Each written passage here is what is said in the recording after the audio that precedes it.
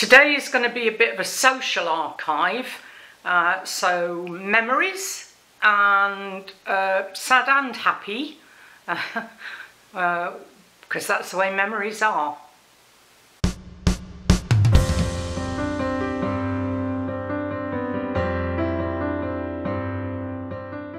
So, the sad. So 45 years ago today, my infant son Elliot died, and ordinarily I'm really sad and low and all of that. Today, not so much, and I think it's because two or three things have happened. Number one, it looks like Donald Trump really is going to lose the presidency. The Democrats in America have already won the House, and I hope their Senate is going to be on a knife edge, which means that it can't be extreme anymore. So things are looking good from that perspective, but I also think I'm getting to be at peace with myself and also with what I've done and the way my life is. And this morning I'm really going to remind you about my Bonfire Nights when I was a kid. So I came from a northern town called Chesterfield with lots and lots of open space, and me and my sisters and family generally used to build bonfires for over ages and ages of time, collecting bits of wood and everything. And we also used to build out of old clothes, a Guy Fawkes. Don't ask me where we got the old clothes from, because generally speaking they were our play clothes. But it was just like it is today, really foggy, sort of quite low really in terms of weather, but the leaves had come off, you could shuffle through them, you could kick them and all of that. But one of my biggest memories is the Bonfire Night toffee and Parkin. So Parkin is like an oatmeal-y cake. The recipe I found for it a few weeks ago was a bit extravagant. It used butter and what have you. This one's a real basic one from an old cookery book of my mum's that I found, called the Biro Cookery Book, because Biro flour used to be a big business. And I'll just run you through now the ingredients that you can see. So it's definitely treacle, that big fat, you know, black stuff. There's my baking powder, Waitrose and Lidl, but truthfully I'll probably pour the Lidl into the Waitrose and pretend I go to Waitrose all the time. Sugar, I'm going to use brown sugar, and then oatmeal and flour.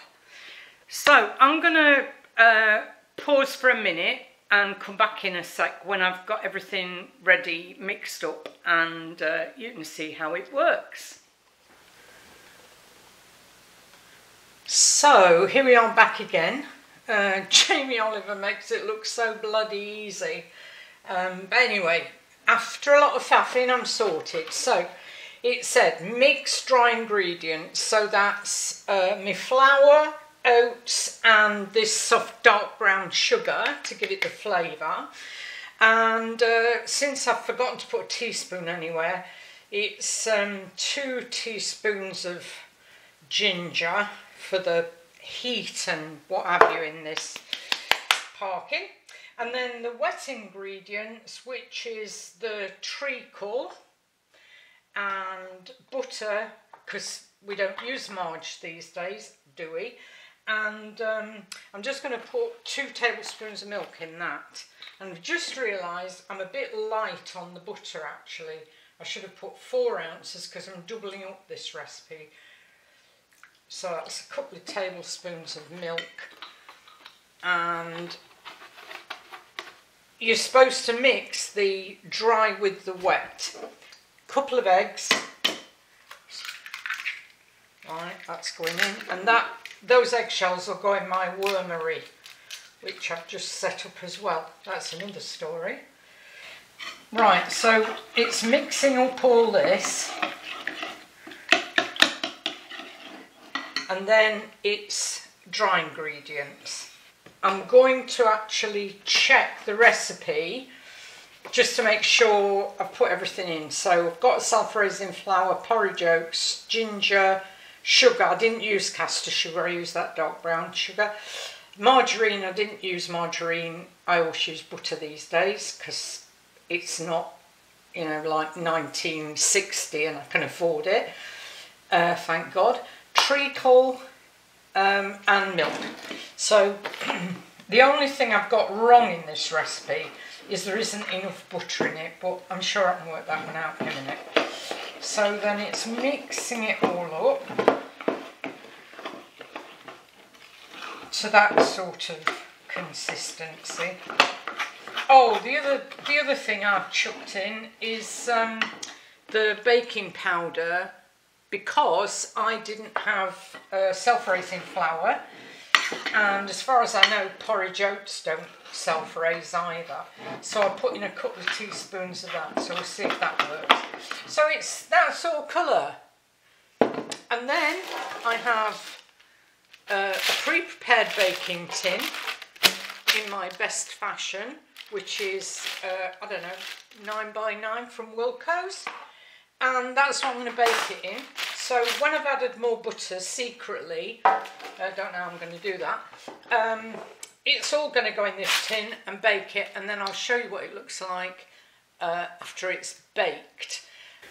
So I went along and melted a couple of ounces of butter in a glass and poured it in and mixed it up. So this is it now, going into the pre-prepared baking tin. Oh God, you look like the tins, looks like the tin's a bit big.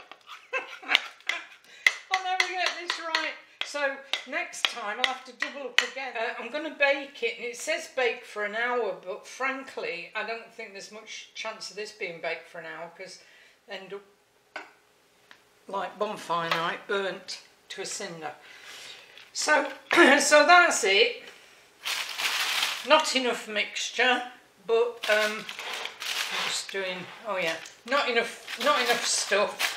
Not sure whether to make a quick double up and bake. Yeah, I think I'll do that. And then I'll bake it and we'll eat it later. And this is my final parkin. I hope it tastes nicer than it looks. I'm sure it will. My mate Pauline's coming over, so she can have a bit, and we'll see. Memories of Bonfire Night. And Elliot, I know you'd have grown up to be an amazing man.